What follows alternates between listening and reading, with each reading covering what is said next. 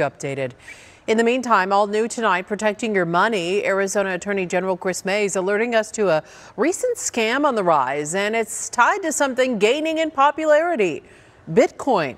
Her warning for everyone tonight to do your research before using Bitcoin ATMs.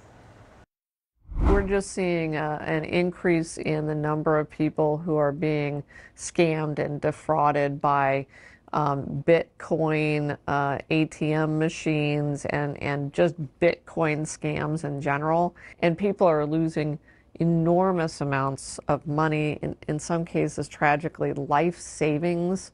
The money just disappears. It is terrible, and so much money is being lost. Arizona Attorney General Kris Mayes says her office is now trying to spread the word. If it's Bitcoin related, really do your due diligence.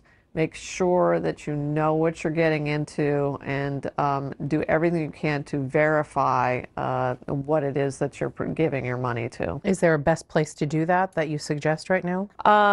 You know, one thing that you can do is just contact our office and go to azag.gov if you have a concern about something, and we can help out.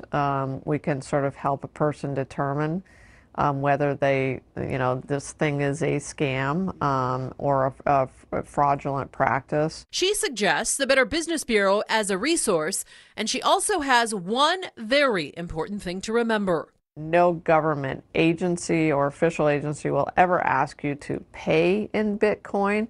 So if you're getting a solicitation that says, I'm a government entity, or I'm a representative of a government agency, and I want you to pay in Bitcoin, that is a scam. It's absolutely a red flag.